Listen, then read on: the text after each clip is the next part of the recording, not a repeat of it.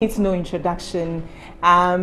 He's such an amazing, person when it comes to the media. He's so passionate about every subject he picks, whether it's on corruption, on government. He's so fearless. And today I want to find out, maybe there are is there anything at all that ruffles him, that would unsettle him a little bit? Maybe family, who knows? So stay tuned as we uncover Mr. Kwesi Pratt, the man behind Hot Issues. Very good morning to you and welcome as well to New Day. Thank you very much. You look very quiet. Are you always like this reserved when you're not on camera, because you handle hot issues and it's a very, very hot program? When you're not talking, you're quiet. But are you naturally, as a person, are you talkative? I wouldn't know. You wouldn't know. Okay, how do people describe you? Well, people say all kinds of things about me, and I don't know whether they are true or not. What do they say? I think that some people think that I'm rather, how do they say, forward. Okay. Which may mean that they think that I'm aggressive. Okay. Or pushful, or whatever, But I think that people are different people under different circumstances. All people, when you're in the office and you're busy and you're trying to get out a story and so on, your attitude is certainly different from when you're with friends and you're telling jokes and so on. So people are different at different times, and I suspect that I'm no different. Okay. Do you hang out a lot with friends? I mean, do you go out? Well, I go out every day. Okay, I mean, work. You're out now, yes, but you're granting a TV3 interview. But I mean, how's your social life like? I don't make a distinction between social life and any other life. All life is the same. All life is about thinking, it's about talking, it's about having fun. So I enjoy my work, and many things happen around my work. Okay, so tell me about this posturing that you have, that, like you're saying, there's no difference between even your social life and work life. How did it come to you when you were growing up? I just realized at a certain point that there were so many things that had to be done, and I tried to do everything. At what point? I don't know, years ago. I mean, for about maybe 20 years or more. My schedule is like waking up in the morning, at the latest by 4:30 in the morning, usually by 4, and I keep going till about midnight every day. And that has happened for the last 20 years or more, And it's simply that there's a lot to be done. So much to be done that, I mean, it's incredible. I mean, if I had 48 hours a day, perhaps it would still not be sufficient. What do you do in a day? I'm glad you said if you had 48. So what do you do in a day? Well, today, I woke up at 4 in the morning, sure, got myself ready, read a little bit and so on, and then jumped into the car because I had to be on air at 7 o'clock. I finished at 7 o'clock and I'm here. Okay. And from here, I'm going to the office and have to produce a newspaper somehow today. And by 6 o'clock, I'm giving a lecture on terrorism and so on. So sometime before 6 o'clock, I have to prepare, reflect, or read or something.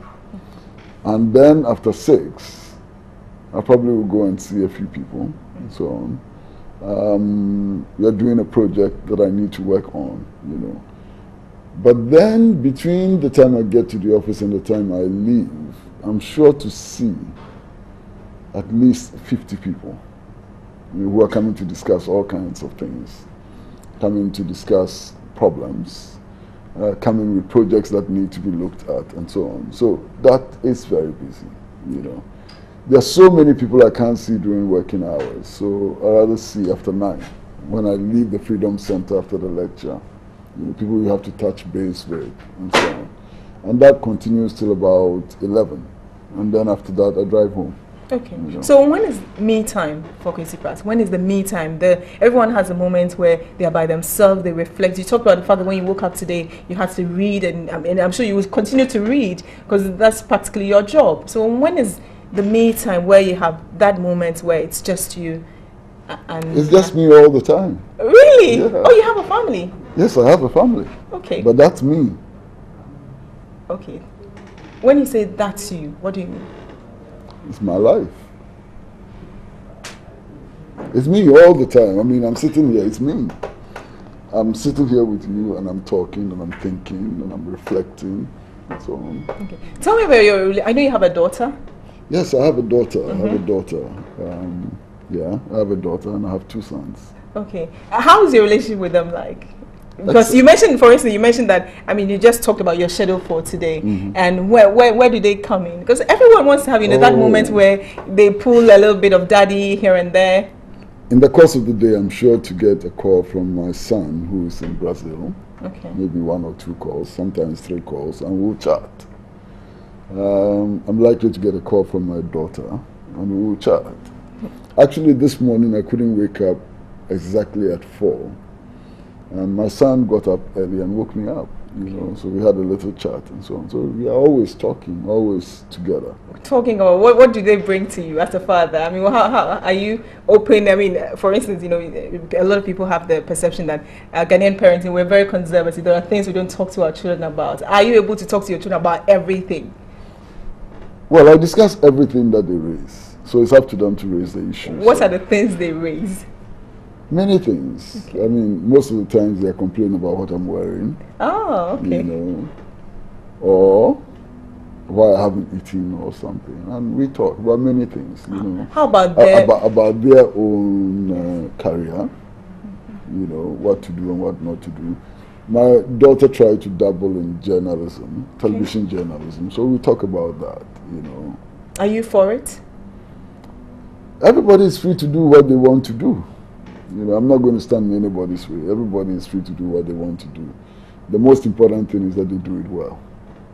Speaking of having the free will to do it well, you grew up in an era where, I mean, the media is not as it is today. And you suffered for it. And it did not in any way hold you back. In fact, you're more, like you said, forward than ever and very blunt, which makes people uncomfortable. Tell me about that period and what we have now. And the challenge we have even with social media. Just take me back to, growing up and trying to even voice out your opinion. Tell me about that era with, the military. Well, I didn't have any special difficulty. As a matter of fact, I did my first radio program in 1969. And I'd been invited by Mr. Frank Autry, who was then hosting a youth program on GBC. And I had played Gaddafi at the UN Mock General Assembly, and he saw me and he said, look, you can come to the studio and we can do programs. So I started by reading poems, and then it developed and so on, And I always did what I thought I had to do. I mean, sometimes you didn't even reflect, you just did it and so on. And yeah, they thought it was good, so you moved from Uncle Frank's show, and then you did Builders of Tomorrow, and then it went on, and I got into television with Emilia Kromola-Dama. We hosted In Town, which was a very popular program, and then I had my own programs on television and so on, and it went on and on and on and on, and now I spent a lot of hours doing radio and television. A lot of hours. A lot of my time is on radio and television. I'm going to stop very soon, though. We'll come to why. But I mean, talking about freedom of expression, I mean, the media landscape has changed, and now we have the challenge of even social media and how to, control what. Some of the things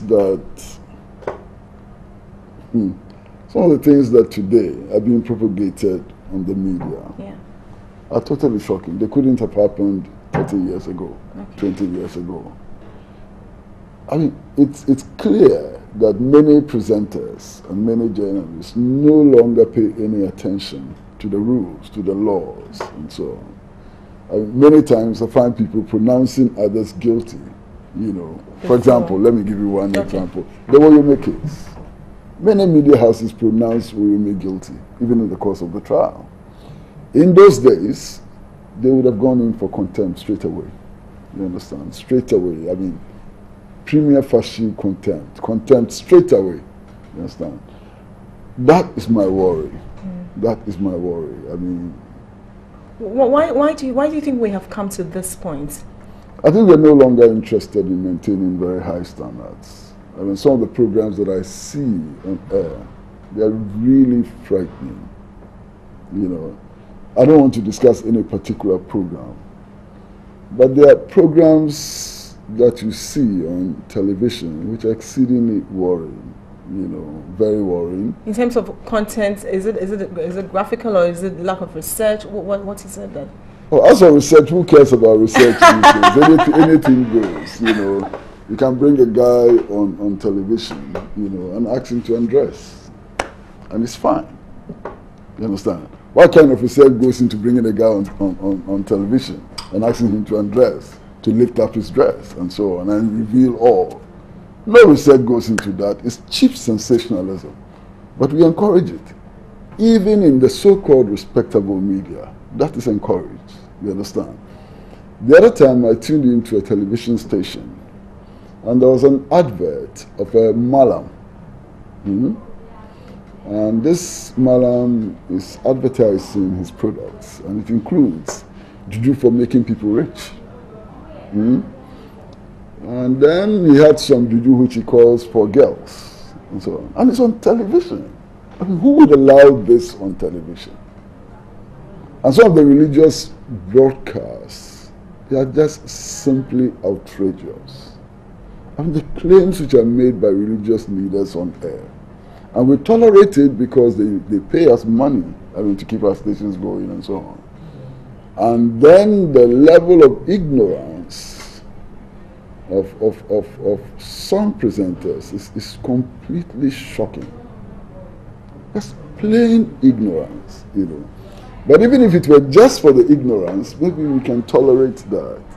The ignorance comes with also, you know, the abundance of arrogance.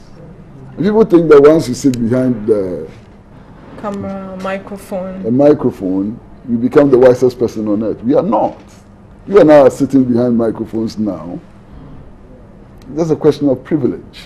We are just privileged that we are here. We are not the wisest people in this country. We don't know more than anybody. It's just circumstances which have put you and I together this morning behind, you know. And if you don't realize that, you begin to sound arrogant and you're totally off-putting. You understand?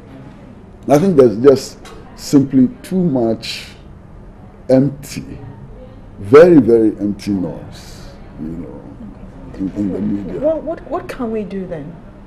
Do you think, I mean, there's hope? Oh, there's hope. There's always hope. There's always hope.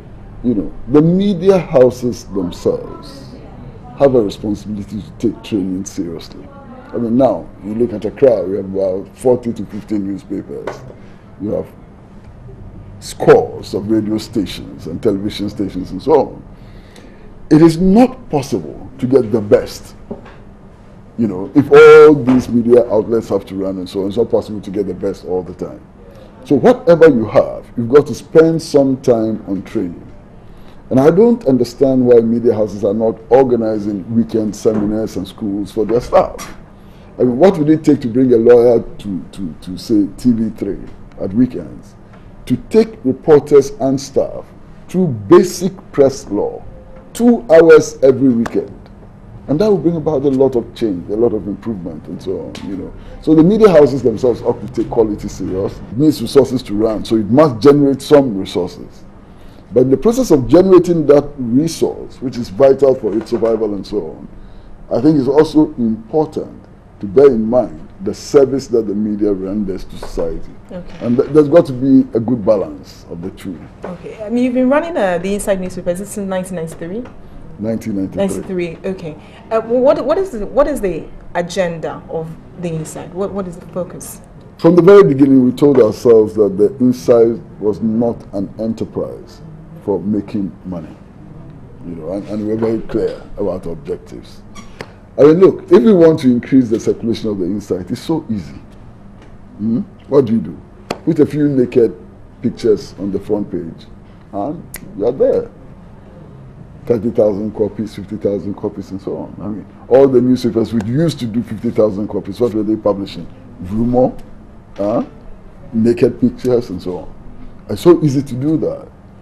What we want to do is to give expression to views and positions which have no expression in the media. And that's why we are so different. That's big. Views and expressions that have no views. That have no place in the regular media. No place in the regular media. In the regular media. And if you look at the inside, it's so unique. It's so different from any other newspaper. You understand? When all newspapers are doing the battles in the NPP and Afoko and so on, we are doing the Songun Lagoon. You understand? Songun Lagoon doesn't sell copies. You can't sell too many copies, but we think that it's important for us, you know. And I think that over the years, we've come to earn some respectability. Everybody knows that we are not sensational. I mean, everybody who is watching the media knows that there are certain things that we would not publish, and so on. And I'm happy with that, you know. That is why we established the Insight, and I'm happy that we are achieving that. You believe that the trend of, I want to remember the institution that mentioned, you know, did a research that, you know, the media focus about 70% of it to political issues, and it's plastered all over the newspapers, and, you know, the developmental issues, whether it's something on agri, cocoa, they are in the middle the corners that you don't, but those are the things that drive development. So do you think that, you know, with plastering all of that, we are driving the path to destruction? But we believe in being passionately political. Passionately political. Because we don't think that there's anything negative about politics. I mean, politics essentially is about how resources are produced and how they are distributed and so on. So everything falls under the rubric of politics. And we do not shy away from politics at all. In fact, we are in it, and we believe that that is where we ought to be. You understand?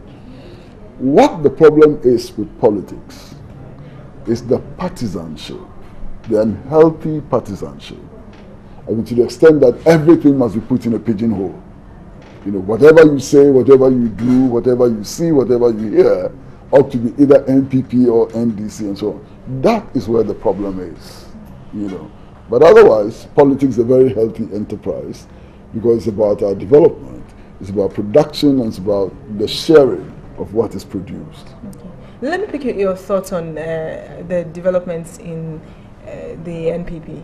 And, you know, how they held the Red Friday, accusing governments and the like, and, you know, it keeps happening and all that. I have heard Dr. Kwesi Pratt say that, I mean, the posturing of political parties, not just the NPP and the NDC, it's dangerous for us as we go into 2016 elections. So I want to get your own views on that. Well, I read the views of Dr. Kwesi Pratt, yes. And I fully agree with him. You know, I fully agree with him. I mean, one of the points he makes is that when political parties win power, then the electoral register is no longer a problem. The conduct of the electoral commission is perfect and so on. But when they lose power, then everything is wrong. You understand? I think that attitude ought to change. Do people? Okay, no, go ahead. Finish. Yeah, things are wrong because they are wrong. And they are wrong because they are not good and so on. They are not wrong because they happen to affect the opponent or affect us in a certain way. You understand? And I fully agree with Dr. Eni. Okay, I know you are in Nkrumah. You distributed some copies of books to the mausoleum, the Kwame Nkrumah Mausoleum, about 2,000 of them. When you say you're in Nkrumah, I want to get it from you. What do you mean by you're in Nkrumah? What does that mean? It means that you accept the paradigm of development that Nkrumah put forward. You understand? It means that you believe that Africans are not inferior to any other race, and that Africans can do what every other race has done, and perhaps even do better. Yes, sir. When you say that you are an Nkrumahist, it means that you believe that the resources of Africa, indeed the resources of any part of the world, can be managed by the people themselves and in their own interest. When you say that you are an Nkrumahist, it means that you have a certain commitment to the equitable distribution of the world's resources and so on. These are the tenets of Nkrumahism. Okay. People accuse you of speaking for government? Do you speak for government? They also accuse me of speaking for the opposition. I mean, it's not new. I mean, look, I was very, very active in putting together the Alliance for Change. It was made up largely of NPP elements and opposition elements and so on. Was that wrong? I was very, very active in forging what came to be known as the Great Alliance between the Convention People's Party and the New Patriotic Party. Former President Kufuor himself has said on many occasions that I played a great part in making sure that he became President of Ghana. Was there something wrong with that? When former President Rawlings was being harassed and so on, I stood up in his defense. Was there something wrong with that? I thought that President Mills was a very decent Ghanaian with a passion for the development of Ghana and so on. And I said it. What is wrong with that? There are things that this administration has done which are very good. If I say it, what is wrong with that? Only yesterday, I was raising a storm about the utility tariffs. Yes. You know, what is wrong with that? I don't care. And people can decide to put me in any category that they wish. That's their business. That's not mine. You understand? What? Is it a crime to be MPP? It's not. Is it a crime to be NDC? It's not. Is it a crime to be CPP? It's not. So why should I worry about whether people think I'm NDC or MPP or CPP and so on? It's absolutely immaterial. What is important is what? The values? What is important is what we are all contributing, you understand, to make sure that the people of Ghana can realize their full potential, their full human potential. That's the key. That is what is important. You understand? What is important is whether we are true to the principles that we claim guide us. What is important is whether or not we engage in a battle against underdevelopment. Okay. So these are the important things. So what principles do you work with? What are the principles that guide you? If you're like you said, if it's on an issue, let's say if you're whether it's a tariff you're talking about, if it's wrong, it's wrong. But what values do you work with? What principles do you work with as an individual, citizen of Ghana? First and foremost, that the world we live in today is not God-given, and that this world can change. First of all, I'm not happy at all with the conditions in which all of us live in. And who can be satisfied? I mean, this morning I read the story of a 4-year-old child who needs some treatment. You know, he has a problem with his esophagus or esophagus or whatever it is, and he needs 15,000 cedis to undergo surgery. The family doesn't have 15,000 cedis. Can you believe it? That in this world, there's a 4-year-old child somewhere in Kumasi who needs 15,000 cedis to survive and is not available. Can anybody be happy with this condition? Nobody can be happy with this condition. This is Ghana, which is bordered to the south by the Atlantic Ocean, which has many rivers crisscrossing its land and so on, and yet it's importing fish. Who can be happy with this situation? Who can be happy with a situation in which elements of the IS are slitting throats in Syria just because some people don't want the legitimate government of Syria to continue?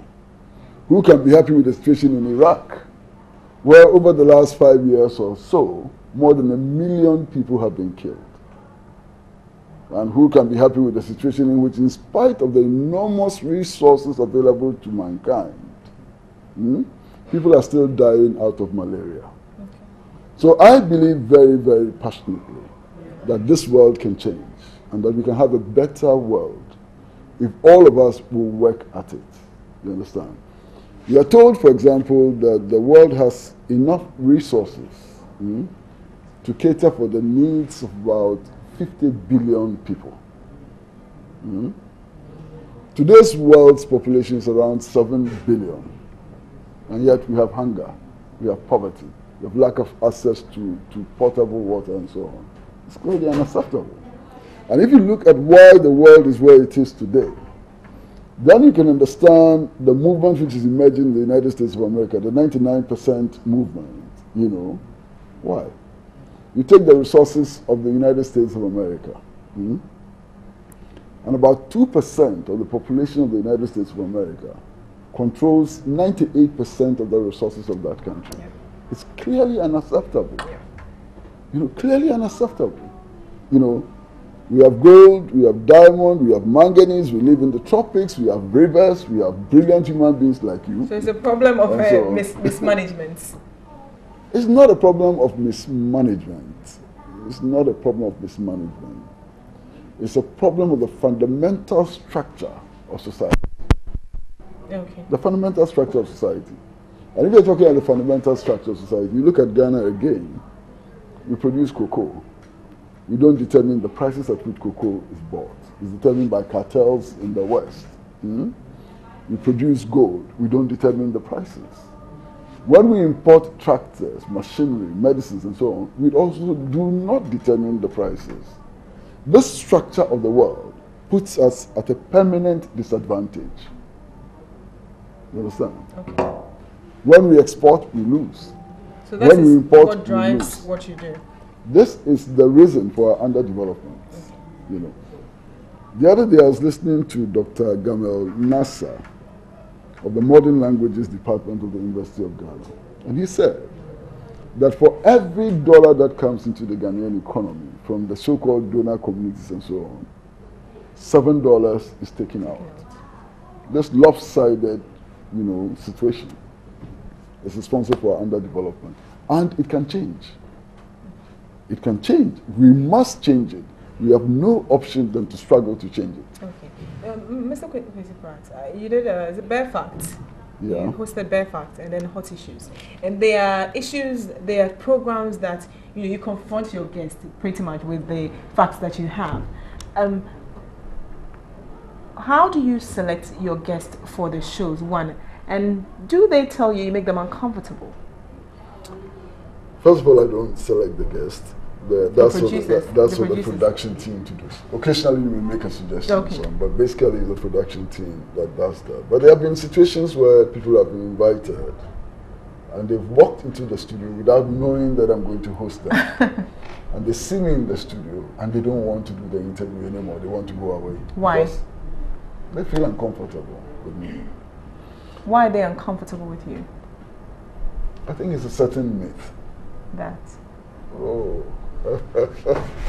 there's a huge myth, you know, that you've got to get your facts right to confront somebody like me. And so, I mean, and there have been occasions where I've interviewed people, and at the end of the interview, they are so relieved, I mean, so happy that the interview went the way it did, because they expected some confrontation, they expected to be embarrassed, and then they sit through the interview and it doesn't happen. And they're so very, very happy, you know. And then there are times, and some of the producers that I've worked with that you know will tell you, the guy comes into the studio, he's actually shaking and so on. So what you do is that you stabilize him first before you do the interview. You make him feel comfortable, you know, by relaxing him or her and so on. And we do that all the time. But do you intentionally go out there to make them uncomfortable? What do you think? What is it about you or the subject that you're treating that makes them uncomfortable? Well, some of them, it would appear, may not be very honest. And they may be afraid that their dishonesty would show. You know, that's possible. Some of them may think, and it's a complex of inferiority, may think that they don't know their subjects that well. And that if they come up against a presenter or an interviewer who appears to know his or her stuff, then they will get exposed. You understand? So there are many reasons why people feel uncomfortable with all kinds of presenters and so on. Okay. As a matter of fact, a lot more people want to go into a studio and just have a conversation about mundane things, you know, pedestrian issues and so on, and blow their top and walk away. Very, very few people want to have very serious interviews, and I'm sure you're aware of that.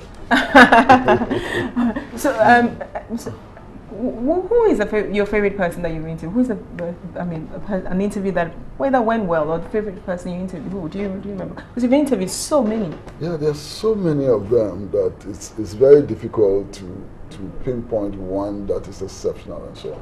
But there are few.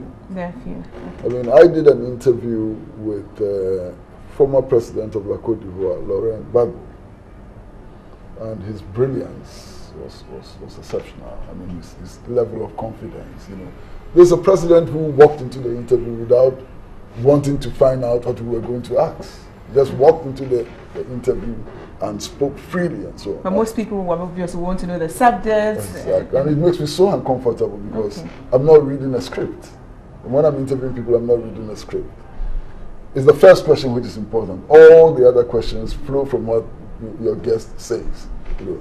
So when you want to interview somebody and they're asking for a list of questions, I don't know how to give them a list of questions because it won't follow any laid down pattern and so on. You know. But Laurent Gbagbo was fantastic. He was exceptional. Was it because he was on top of the subject, or he just, like you said, I mean, he didn't care, he wasn't worried? Is it because he was just on top of it, or he was honest? I think he was honest and confident. Honest and confident, you know. The other interview which I did, which I thought was really fantastic, unfortunately also happens to be another president. You know, President Abdul Aziz. Of the Saudi Arab Democratic Republic. You know, I mean, he is still in the struggle. I mean, his country is not yet fully liberated. So I went to the liberated zone. I mean, I spent some time with the guerrilla fighters and so on. And then I sought an interview with him. You know, and I was just ushered into his presence, and bam, we did the interview. And it was a very good interview, exceptional interview. What is the problem in Ghana? You appear on programs, you know, I mean, Kokroko, and other programs as well on radio, and you make statements. I mean, you critique the issues, and so people know that this is what you think about the issue, and that is also could be another reason why they wouldn't want you to interview them. That is true. You're right. Absolutely right. Okay, but does that in any way also influence you in terms of what you say, or you are always liberal and you will say it as it is, regardless of who? When I'm interviewing somebody, I'm not out to make the person accept my viewpoint. I'm out to make it possible for the person to express himself or herself freely. That's all. So my views don't matter. You understand? What I think doesn't matter. You understand? Any interviewer knows that if you're interviewing somebody, it's not about you and what you think. It's about making the person, the target of your interview, express themselves fully for the audience to make a decision about what they're saying and so on. You know? So I don't go out of my way to push my views. In fact, if I was to do that, I would become quite repugnant, you know, to many people. Okay. Because my views are not ordinary views. Okay. But some have also accused you of insulting them. That you insult them. I never insult. I never. When you say Moses Ansaga, you're born or born. I've never said that. You didn't say that on Kokroko. How did you say? I don't even remember. You don't remember you don't remember? No, I don't remember. So nobody has ever accused you? Oh, there was one time when we were going to interview a very big man for hot issues. Yeah. And then we got to his house and he said, look, you have been insulting me and therefore I'm not going to grant you an interview. And I said, what was the insult? And then he couldn't say it in the presence of everybody. It was so bad for him that he couldn't say it in the presence of everybody. So it's the same media that reports it, what's it? Okay. It turned out that what he was complaining about, I mean, there's a big guy in academia and so on, who had written a book. He had written a book. Now, we happened to find another book, authored by a Japanese, which is word for word. You understand? Yes. Word for word. Paragraph for paragraph and so on. That's funny. And there's a Ghanaian professor who claims that he has authored a book. So what did we do? We took this Ghanaian professor's work, published it on one side, and published the Japanese work on the other side. That's funny. And asked our readers to judge. He thinks this is an insult. You've exposed him. But it's not an insult. That is our work. is not an insult. You understand? So a lot of times people say that you've insulted me, and really what they're saying is that you've made them uncomfortable, or you've exposed their weakness, or you've made them look irrational in the eyes of the public and so on. Is that an insult? It's not. Okay. All right, welcome back. We're here with Mr. Kwesi Pratt Jr., Managing Editor and Insight newspaper, and presenter Hot Issues. I mean, we can't leave the show without talking about the National Media Commission, and you're a member of the National Media Commission. And I mean, the criticism, extensive criticism against the commission is that, what's the word they use, right? It's a toothless bulldog. Are we harsh on the National Media Commission, or how can we make it bite? Well, I haven't started work yet. Yes, I just took my oath last week. But if you read the Constitution very clearly, the National Media Commission was not supposed to get teeth. It's not a biting organization. You understand? It's not a court. It doesn't impose punishment and so on. The National Media Commission, essentially, its primary responsibility is to insulate the state-owned media from governmental control, and also to regulate the practice of the media. So I understand that one of the things which is currently being done is that it's drawing up guidelines for religious broadcast. And I think it's very important. Okay. Some of the things that pass for religious broadcast are troublesome, you understand? I mean, there's this famous picture of the man of God, you know, stamping on the stomach of a pregnant woman and so on. Should we allow that? You know, the claims that they make. I mean, people are sick, they go to hospital, and then the pastors tell them on air that they should throw their medicines away, you know, and fast and so on. Are these acceptable things? You know, and it's not just about the Christian pastors and so on. I mean, Muslims die, and somehow they are convinced that we need not carry out post-mortem examinations on the body because they have to be buried before sunset and so on. Now that's a danger for society, because you don't know what killed them, and what killed them may affect many other people and so on. So we need to find out and so on. But on the basis of some religious conviction and so on, these things happen. I think we need to examine all of that. You know. So, I mean, I have more questions, but unfortunately we don't have a lot of time. I don't know if you have a question for him, because I wanted to ask her, you know, where, you know, we're supposed to advertise alcohol at certain times. Exactly. And the media were flouting it, and we still continue to do it. I would find them millions of dollars. More interested in the Media Commission having the teeth to bite and sanctioning when there need to be, because then there are other institutions for doing that. The courts are still there, you know, and the courts can deal with cases of libel, defamation, and so on. And where there have been criminal negligence, the courts are there to deal with that. The Media Commission is not supposed to be a court. Okay. Well, I'm sure there is more we can get from Kwesi Pratt Jr. But he's, you know, he's still, like he mentioned, he's still, you're very calm. Are you known? Have you been told that one of your popular phrases is massa? Yes, massa. Where did that come from? Massa. No, I grew up in places like Kutuwabi Down, so that's a lot of arguments, discussions. But it's not also to say that, like, your line, I don't agree with you. No, massa. Thank you so much for coming. He doesn't do a lot of personality interview. You can tell when you ask him personal questions. You know, he gives you very, very close answers.